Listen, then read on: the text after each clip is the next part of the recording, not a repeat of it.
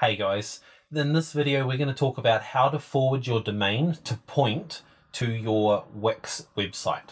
So from your GoDaddy account, we go onto the main dashboard of GoDaddy. Now if you don't know how to get to where I am right now in my products, up in the top right hand corner you've got this little face and it's my account pretty much. So it's up here, click on it and you get this drop down menu and the first one is my products. Click on that and you'll come straight to this page that I'm on now. Now, the easiest solution, if you've just brought your domain, it will pop up here. Now, the easiest solution is to click this, which is connect an existing site. But sometimes this bar just doesn't show, and I don't know what it is. If it's a refresh or what that fixes it, I don't know. But sometimes it doesn't show. So if it's not showing for you, so you go to DNS. Now this is on your domains page and it's over here on the right hand side, DNS. Click on that. Now when the DNS manager pops up, we scroll all the way to the bottom and as you can see right here on the right hand side, you can see forwarding and you can see domain, and over to the right you can see add. Click on the add. Now from here it wants to know where are you going to forward to. So what we're going to do is we're going to put in our address here to our Wix website. And now how do you get that Wix website address? Open up your Wix editor and you'll go back to where you edit your web page. Now I'm in here at the Batcave and I'm on my main page. Now up here in the right hand corner you've got publish. Click on publish, make sure it saves, and it says here, congratulations, your site is now live, and it gives you a web address. So we right click on that and we go copy. We click on done, and now we go back to our GoDaddy site and we paste that into here.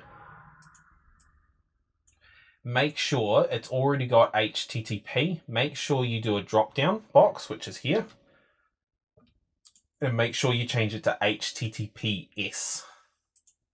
And make sure that we delete that out of the address here as well, because we don't want it twice, otherwise it won't work. Now, the forwarding type, you want it to be permanent. And the settings, you want to forward with mask, which is the bottom one.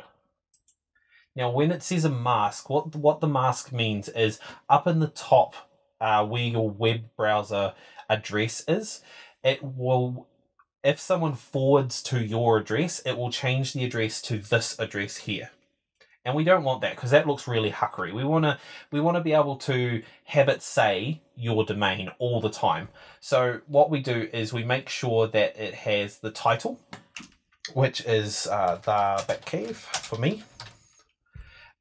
We can have a description if we want, Batcave shop, and you can put in keywords if you really want to. Tick on update my name servers and DNS settings to support this change. And what we do is we just click on save, which is down the bottom here. And as you can see at the top, features may be unavailable while processing this update. It may take a while for it to happen, but as you can see down here, forwarding, you can see that the domain is forwarding to this site. Now it can take up to half an hour for these changes to take effect. So don't be discouraged if you try your web address out and it doesn't go anywhere to start with, because it needs some time to change. As you can see here, we've typed in our web address that I brought, which was the batcaves.club. And if we press enter, you can see that it forwards to my site.